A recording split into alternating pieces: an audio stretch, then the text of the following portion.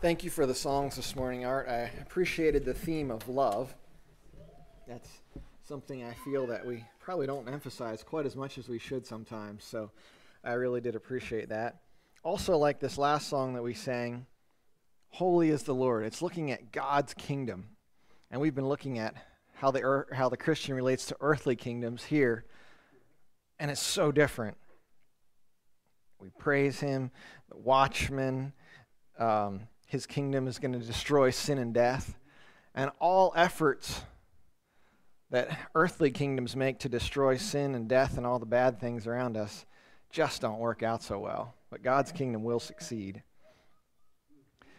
Last time we looked at God's institution of government in the Old Testament, and we talked about how government is ordained by God. Government is fallen with mankind. Government is a thermometer of the condition of society. Government accomplishes God's purposes, even when they're not doing it God's way. And government is accountable to God. So this morning we're going to move into the New Testament and what the New Testament says about Christians relating to, participating in the government. In the New Testament, God definitely reinforces the role of the government. Romans talks about that. God set up the government to punish evil, to reward good, things like that. But there's a new concept that is introduced in the New Testament, and this concept of two kingdoms. And I just alluded to it a little bit before. There's you might call it separation of church and state, maybe. Jesus said, John 18:36, "My kingdom is not of this world. If my kingdom were of this world, then my servants would be fighting so that I would not be handed over to the Jews. But as it is, my kingdom is not of this realm." Therefore Pilate said to him, "So you are a king?" Jesus answered, "You say correctly that I am a king. For this reason I have been for this I have been born, and for this I have come into the world, to testify to truth. Everyone who is of the truth hears my voice." So Pilate's struggling to understand what Jesus is talking about. He says, he's a king, but my servants aren't fighting. I'm willing to go through this, being captured. And Jesus said, yes, I was born to be a king. And if politics were the solution, then Jesus would have allowed the Jews to make him king at the triumphal entry. That's what a lot of them wanted to do. But politics isn't the solution. Jesus said, Matthew 18:3, "Truly I say to you, unless you are converted and become like little children, you will not enter the kingdom of heaven. Whoever then humbles himself as this child, he is the greatest in the kingdom of heaven." So this is an upside-down kingdom, a kingdom that is dramatically different than anything else. Matthew 5:3, Jesus said, "Blessed are the poor in spirit, for theirs is the kingdom of heaven." So these humble people, like a child, the poor in spirit, are the people that are really part of the kingdom. And you can't be part of earthly politics and have these traits. Earthly politics is about pride and prestige and power. There's one example from the Old Testament too, where God did call his people to be part of earthly kingdoms. If you look at Moses, and you think about it, how he grew up in the house of Pharaoh. He was a son of Pharaoh's. He was adopted as the son of Pharaoh's daughter. And let's think about it from the two perspectives that people in that day could have thought of it from. So the Jews wanted to be free. They were slaves. I don't know how much they knew about Moses or knew that he was in Pharaoh's house, but it would seem to me, letting my imagination run a little bit, that if I was a Jew under slavery, I'm like, but Moses is going to be Pharaoh. He's in line to be Pharaoh next. And when he's Pharaoh, then we're going to be freed. That's what I would think. That's not what happened. The best that could have probably happened if he had become Pharaoh, maybe Moses would have integrated them into society and given them their freedoms. But that's not what God wanted. God wanted something completely different. He wanted to call them out of Egypt. And so instead of pursuing this earthly politics plan, Moses went off to the desert for 40 years and was a shepherd. And he had to learn a lot of humility, had to learn to listen to God, and he probably had a lot of time to meditate, and then he could accomplish God's plan in a way that no one could have anticipated. And we can perhaps throw stones at Moses for rash decisions as for killing that person, but Hebrews makes it clear that it was a step of faith for Moses to leave Egypt. And it was part of God's plan. Jesus said again, Matthew 20:25, you know that the rulers of the Gentiles lord it over them, and their great men exercise authority over them. It is not this way with you. Thank you, Titus.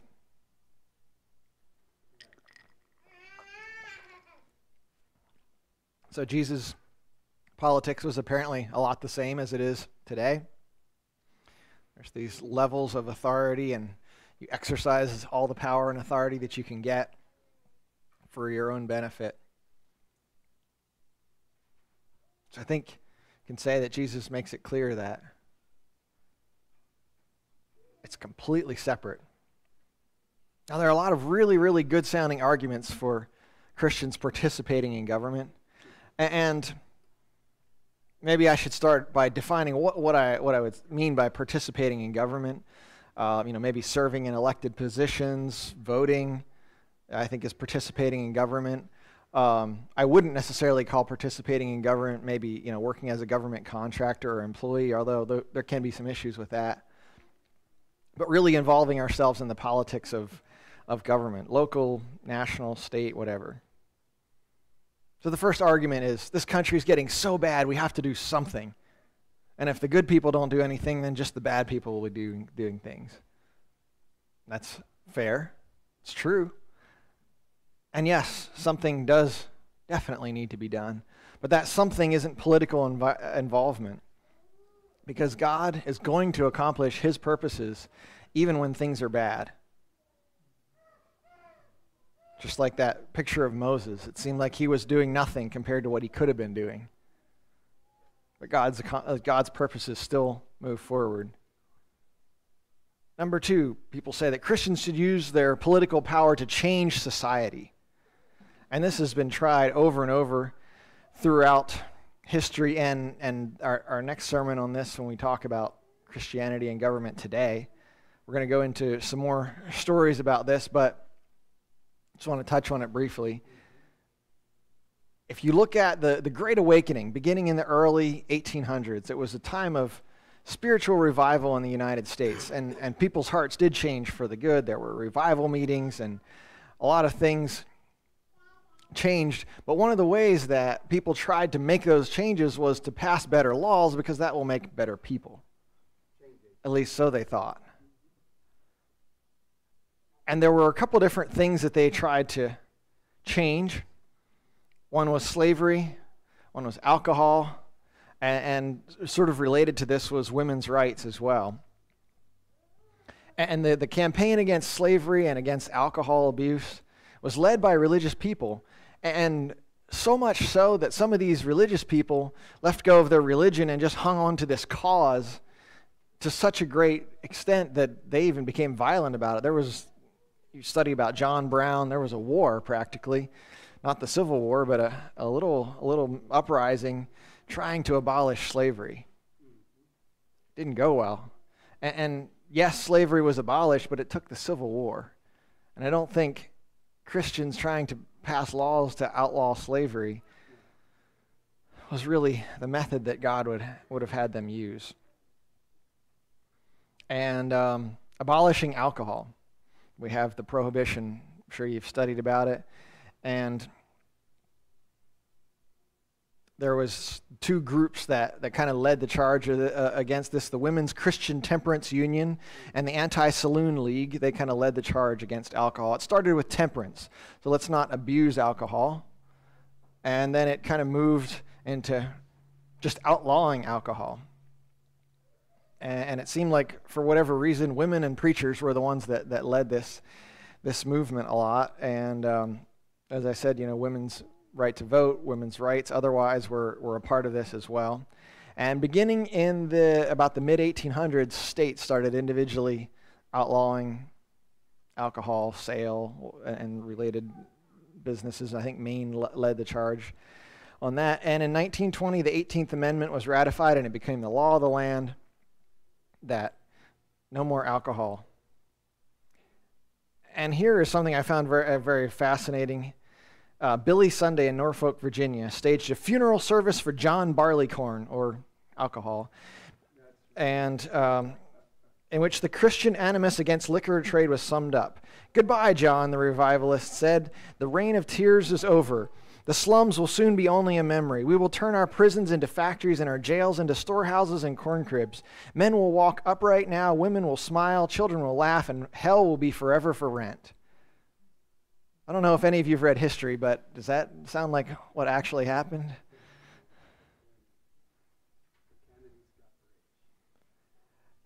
Well, let's just say that it didn't work that way. And any effort for Christians to change hearts by passing laws will end pretty similarly. Ironically, there was an exemption in the prohibition law that allowed churches to use it for communion. So these very churches who were campaigning to outlaw alcohol were serving wine at communion services, some of them. And while I don't know much about this man, in Ireland, Theobald Matthew, he tried a different method to fight against the evils of alcohol abuse. And he went around the country and he preached and he encouraged people. He crusaded for temperance. And he asked people to pledge to stop drinking alcohol. And liquor consumption in Ireland dropped by 45%. And to me, that's what Christians should be doing. Reaching out to people's hearts, living a life that's an example. Kingdom Christians change people from the inside out. If you look at the statistics during the Prohibition, alcohol consumption definitely dropped quite a bit, but it continued to grow and grow and grow. It didn't change people. I'm sure it had some positive effects, perhaps, but people didn't change permanently. Another argument that we need to get involved in politics is that Christian leaders can make a Christian country. And during this same time, Great Awakening, or throughout the 1800s, was this concept of manifest destiny, that God has destined the United States, this great Christian nation, to spread capitalism from sea to shining sea. And we have songs like America the Beautiful that tie this Christianity and this nation together. And I didn't take the time to look it up, but if you look in your Christian hymnals, you'll even find one song like that. It slipped in. This great Christian nation in the Christian hymnal. It's in there. I looked for it and I couldn't find it. It's been a long time since I sang the song, but you will find one of those. But this great manifest destiny that God has destined this great Christian nation to spread Christianity and love and truth and light all over the world, or at least for sure in North America, was the justification for chasing Indians off their lands and fighting wars of conquest with Mexico. And if we look at how God set up government in the Old Testament, he did allow for conquest and taking land. But what we really run into a problem is when we try to judge nations by Christianity, or Christianity by what God said in the Old Testament about how nations should operate. Christians can't be participating in the role of government. And as the United States grew during this manifest destiny idea, this growth was just proof to them that God was on the side of the Americans and was facilitating their growth and was chasing these evil savages away, and it's just not the truth. The United States government just isn't Christian, and no nation can be Christian. despite all that's said about the Christian beginnings of our country, 1796, so just a few years into the brand new United States, there was a treaty signed with Tripoli, the country of Tripoli. And here's a quote from that treaty, quote, "The government of the United States of America is not in any sense founded on the Christian religion," end quote. From the very, very beginning, the founding fathers said, no, this isn't a Christian nation. Now, to be fair, they were trying to sign a treaty with some Muslims, so it made it a little more advantageous for them to say that. But I think they did still speak the truth. Another problem with Christians trying to create a Christian nation is that when Christians try to seek freedom for themselves by making laws accordingly, they often end up persecuting other people. And as an illustration of that, look at the Roman Empire. So for many, many years, the Roman Empire was on and off again persecuting Christians, or at least didn't appreciate them very much. And then in 313, Constantine comes along and he says, it's going to be a Christian nation. And persecution stopped, Christians were happy, and everything was going to be good, right? Well, there were a lot of things that happened that were not good, but by the end of even Constantine's reign, he was taking away property of church groups that, to him, were believing in Donatism, which was what he believed to be heretical. So he was already persecuting even other Christians, or people who call themselves Christians, because he didn't agree with them, even though he said this is going to be a Christian nation. People were forced to convert to Christianity. The church was corrupted, and it was the beginning of what we know as the Roman Catholic Church. And also the beginning of 1,000 years, which are called the Dark Ages. Another argument for Christians participating in government is Christians must defend their freedoms. Well, what did Jesus have to say about that? Defend their rights.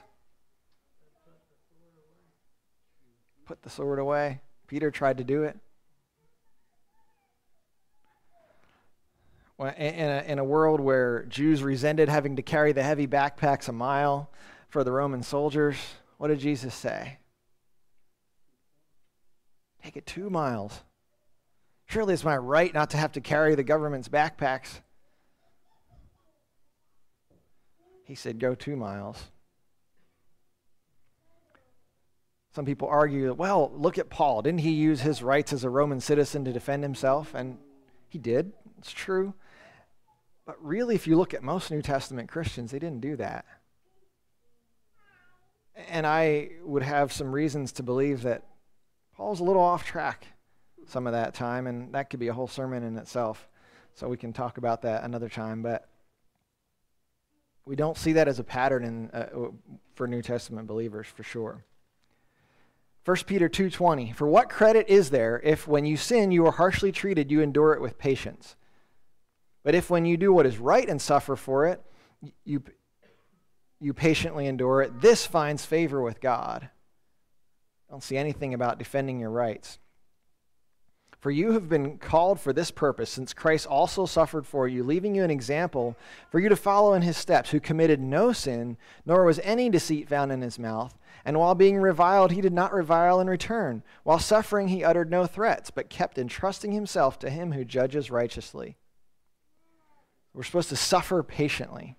Doesn't sound like fighting for our rights, fighting for our freedoms. Paul said in 1 Timothy 2, I exhort you, therefore, that first of all, supplications, prayers, intercessions, and giving of thanks be made for all men, for kings and for all that are in authority, that we may lead a quiet and peaceable life in all godliness and honesty. We should be praying that we could live in peace, pray that we could have freedoms, rights if you want to call them that, but it doesn't say vote and campaign for them, defend them. And on a side note, he says we're to thank God for all the leaders. How long has it been since you thank God for President Biden? We all pray for him because we know we're supposed to do that, but we're supposed to thank God for him too. Have you done that lately? I admit I hadn't until I read this verse. Another defense for Christians getting involved in politics is what some people call a flat Bible. Who can describe to me what Christians who believe in a flat Bible is? It's not flat earth. Old Testament and New Testament are equal. We don't differentiate between the laws of the old and the laws of the new. So I guess we should be stoning our children when they're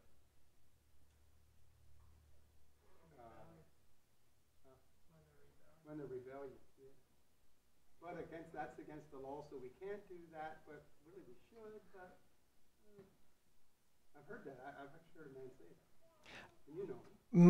Most Christians, professing Christians today, would say that we believe in a flat Bible. Abraham and David and Solomon and Jesus and Paul all would be equally good examples for our Christian life to live today. It is absolutely indefensible when you read the New Testament and they say, look, many of the Old Testament saints were involved in government. They fought to defend their rights. They fought for God. Jesus just makes it abundant, and besides being incredibly inconsistent, because they only apply it to the convenient parts of the Old Testament. Jesus said in Matthew 5:38, you have heard that it was said, an eye for an eye and a tooth for a tooth. But I say to you, do not resist an evil person, but whoever slaps you on your right cheek, turn to him the other also.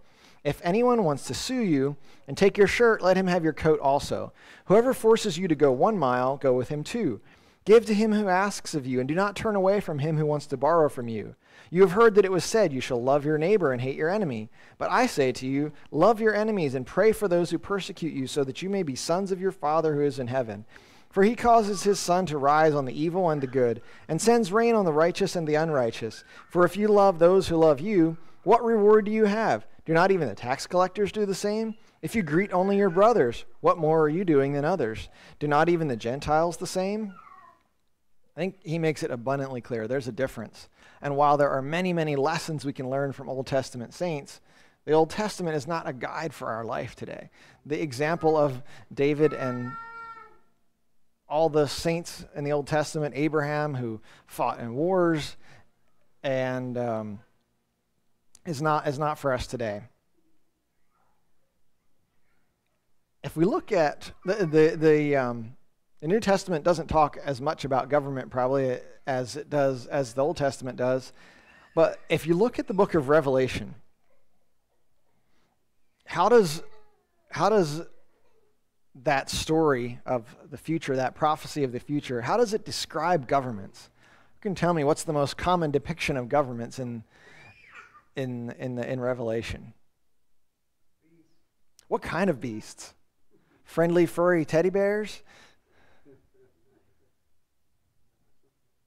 Awful, evil, horrible looking beasts. It seems like John just struggles to even describe how awful and corrupt these beasts are.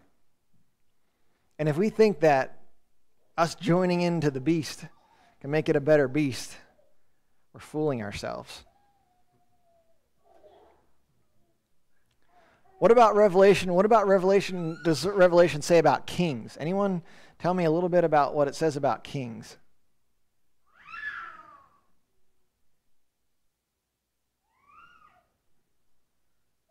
talks about kings and rich men and weeping and howling when they see all their money and pleasures going up in smoke. That's the judgment of them. What about during before the judgment? And that's a good point, because that's an indicator.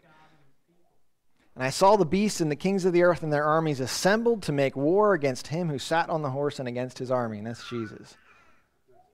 Revelation 16, and I saw coming out of the mouth of the dragon, we have a beast, and out of the mouth of the beast, and out of the mouth of the false prophet, 3 unclean spirits like frogs. For they are spirits of demons, performing signs which go out to the kings of the whole world to gather them together for the war of the great day of God the Almighty. Is that something that Christians can be participating in? Do we think that we're going to fare any differently just because we are Christians? Think we won't be deceived if we get caught up in that? Afraid not. As we come to conclusion, I'd like to just look at a few side notes that I think shed a little bit of light on what God thinks about government, what God expects of us. If we look at the New Testament, the whole Bible really, what form of government is the best? So we live in the United States, the greatest democracy ever in the history of the world. What does God say about form of government?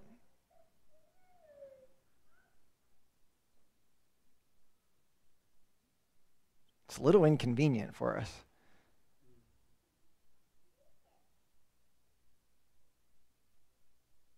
Make sure and count the votes accurately.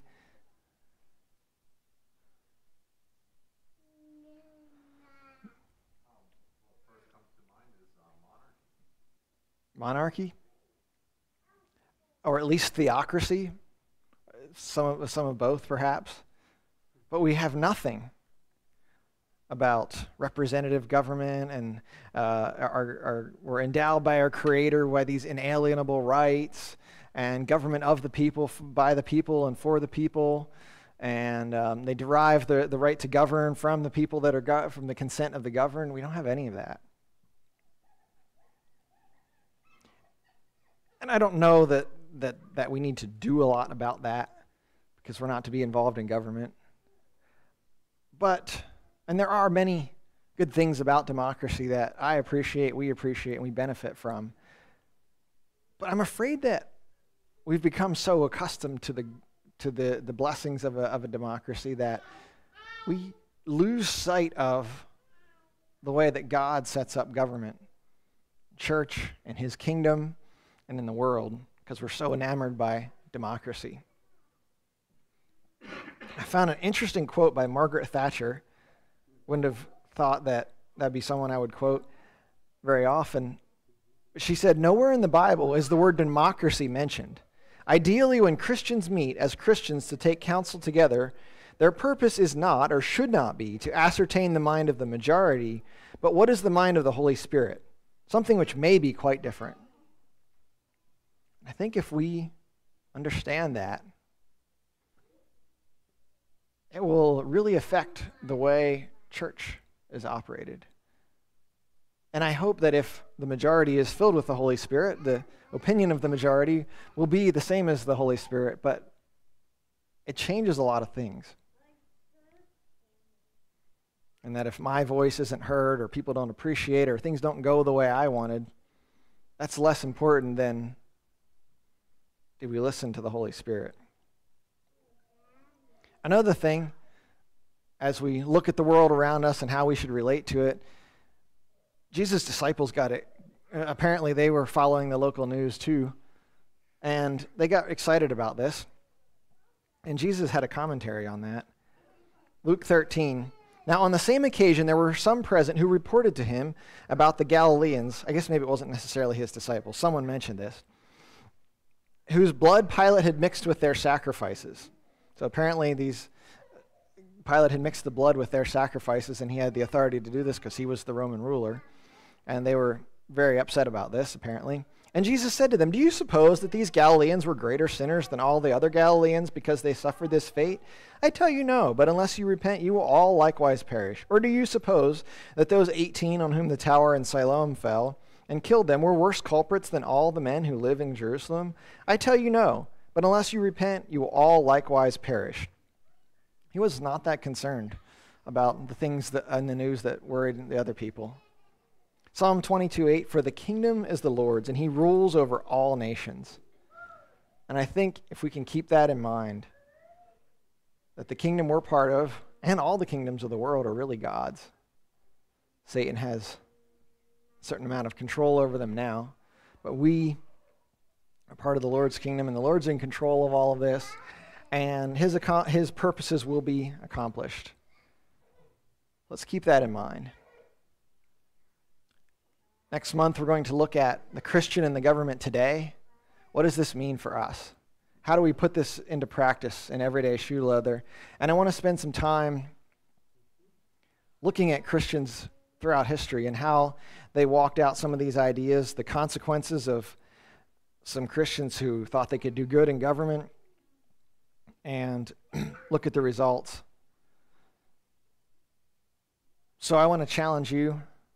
Take a look at your involvement in government and see if it aligns with what the New Testament says.